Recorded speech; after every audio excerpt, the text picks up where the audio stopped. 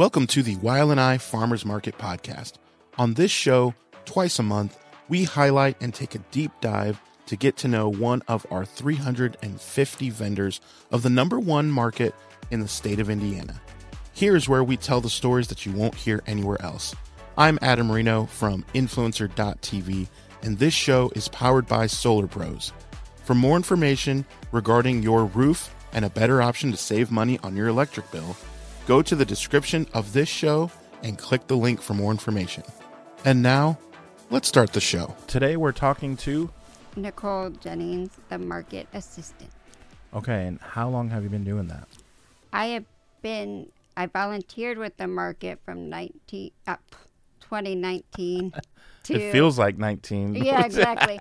From 2019, and then I got hired on in May of 2022. So 2 years I've been the assistant. Sure, okay. And are you from Fort Wayne originally? I was born here, but I grew up in San Diego, and in August we'll be back 21 years. Okay, wow. Okay, now, real quick side note. Oh, and who else are we joined by today? Oh. That you may hear? You may hear my daughter. Say hi, Kalia. Can you say hi? Hi. Maybe the microphone picks her up, maybe not. But she's here with us. So now, real quick side note, because I'm curious how we sometimes make fun of you for being a Green Bay Packer fan. I'm curious, just real quick, how did you become Green Bay if you're here and in San Diego? What does the Packers have to do? Okay, so 1998, the Packers in Denver played at, I forget what it was. I think it was Qualcomm Stadium, and I actually worked that game. I worked at Qualcomm. That was my first job. So I worked for the San Diego Packers, the San Diego Chargers, and that was the year that the Super Bowl was there.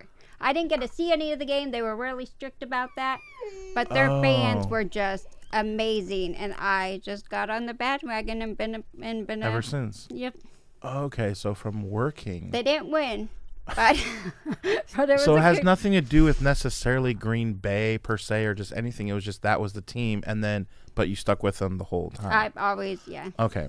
Just side note, I was just curious, and it's like, well, now's the time to ask so that everyone can know now. Okay.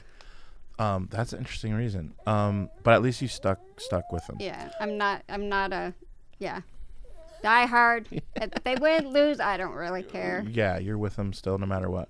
Okay, so you've been back now in Fort Wayne for quite some time. You're basically from here at this point. Yeah. Okay, so what else do you, I know you don't just do stuff at the market, so what else do you do on your day-to-day? So during the week, I work for the bread guy with Zach and Hillary. I'm a baker, so I help them make their breads and bagels. And very cool. And so make sure, guys, if you have not seen the episode with Zach, circle back into the playlist and look for Zach the bread guy. That was a pretty fun episode. So he's hilarious. And take a look back at all the episodes really at that point. But Zach was a really good one. So he's your boss. So a cool boss. Right? He is. Honestly. We laugh on the daily. It's never a dull moment. Yeah. No, that's awesome. Okay, so you work with the bread guy, and yes, if you're wondering and you just have no idea what we're talking about, that is literally the name. It's not like, well, what's the real company? No, it's the bread guy. The bread guy. Which again, you have to get into that episode if you want to know why he's called that. But okay, so you do that, and then let's go through with the market. How did you must have, I just assume this, you must have come to the market like as a patron before, right? Or how did you? I had never been to the ylni Farmers Market. Okay. I was following a vendor from Johnny Appleseed to their winter market. Oh. And towards March, April, and obviously the old Ford soap, I was following them. They had put a sign up saying the ylni Farmers Market needed volunteers. And you're like, what's that? Exactly. Like, at the time, I had a son away at college. I had a sophomore in high school. I felt as needed as a mom, and I wanted to fill my time. Sure. So I'm like, sure, why not? Way out of my comfort zone. I almost did not go. Oh. And but as soon as I met Ashley and started helping out, I started signing up more and more Just and kind of more. fit. And So what did you do first? just help set up, take the A-frames out, set up. This was in the winter or No, this was outside? in May, so it was the start of the summer. Okay, gotcha. Okay, so yeah, and kind of just help out, kind of. Yeah, where we needed, at I'm sure. that time we went around and did counts every half hour, every hour. Gotcha. Just set out tables and stuff. We weren't as big. We were just on Bar Street or around. Sure. A cup on Berry. As you see now, when you come to the market, like it's just we're slowly taking over the entire block, an entire couple blocks. Like it's pretty cool, which we'll get into that a little bit later. So I want to ask you then. So then, were you thinking from the first couple weeks that you would be involved as much as what you are now, or were you just thinking, okay, this is kind of cool, we'll just kind of see how it goes? Right, yeah. It was just I just needed something to free up my time on Saturdays, and I was like, I love to volunteer. I volunteered for my kids' school all the time. I volunteer for races. I've done like the Vera Bradley race, and I fought for fitness and stuff. So I just love volunteering. This was up your alley, but you didn't know it would be engulf your life now. Right, exactly. It's a big part of it. Yeah, I never in a million years would I think 5 years down would I be the assistant and just loving every single minute of it. Yeah, you really do a lot. Like, it's hard to even. Sometimes we lovingly joke like, oh, but like really there isn't just one thing that you do. Like there's more like 17. Yeah. Right? It's I just mean, like Saturday I felt like at one point it was 3 different people, but yeah. I mean, I help show people where they go. I rent out tables and chairs, and now we have charging stations, sell the sweatshirts and the t-shirts and the bags. Yes, Kalia, you like to help too, don't you? Mm-hmm. I write down notes. Ashley will be like, remember this, email me about that. That's what I see a lot, and that's why I say there's 17 things, because we'll be walking through, or I might be trying to take a picture or video or do something, and I'll just see you guys walk by, and she'll be like, oh, email me this as like a reminder, and it could be the most random thing, but like you're in charge of it. And then like at that time that she's saying that, someone will come up to you and be like, oh, can I buy a ylni Farmers Market hoodie? And you're like, okay, cash or charge, like, you know. So you're doing that at the same time, and then a vendor has a question like, oh, hey, I thought I was gonna have power, I don't have power, where should I go? And you're like, hold on, you'll be at B17 or whatever. Like, yes, you know, and that's just in a 45-second span, you could do all those things. It is very much, yes. And then, walking down the street and just seeing everybody start setting up, and it's just, we have some of the most creative vendors. I couldn't even imagine half the time. Like, I couldn't even imagine. Right. That's funny. So what's something else that on a Saturday, what is something that you look forward to the most? Because it's a lot of time, you have to get up early. Yeah. It's not always the most fun, but what is something that you're like, okay, but this makes it worth it? The vendors. Yeah. See, I mean, it's really like a family. It is. I have to get up at like 4:30, 4:45, usually 4, 5, 6 days in a row. Yeah. And I'm just like, but then I get up and I'm so excited to drive there, and I'm like, okay, who's playing today? The music. Right. Oh, I need to get some candy, or I need to stop and get, earrings.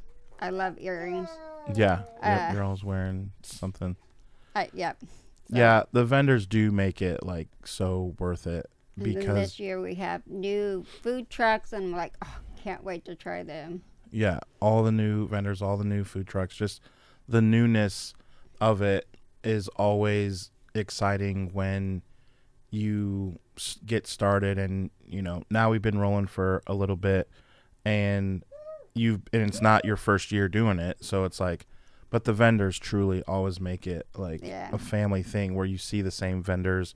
You get to know some of the newer ones, find out, oh, I know you through that person, or because it's Fort Wayne, right? So tell me a story that comes to mind with either helping set up or like just certain things that have happened in your time where it may stick out to you, like, yeah, I remember when this happened, I thought that was really cool in your time of helping. So it would be me and my son. My son Kellen was coming down because we were going to work Three Rivers Festival afterwards, so he came down and helped us. And so one of our vendors needed help setting up and taking down, and so Kellen helped with that. And now he asks, like, almost every time I see him about my son. Yeah. And it truly, we care about people. Right.